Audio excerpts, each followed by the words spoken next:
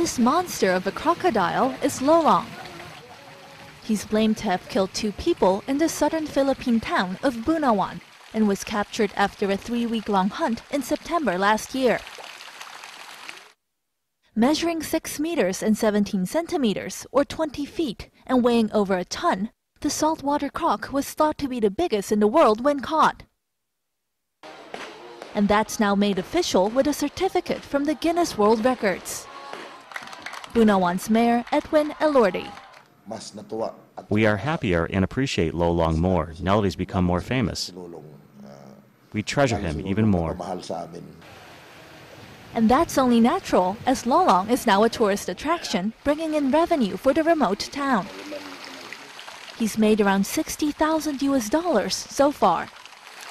Ellie Park, Reuters.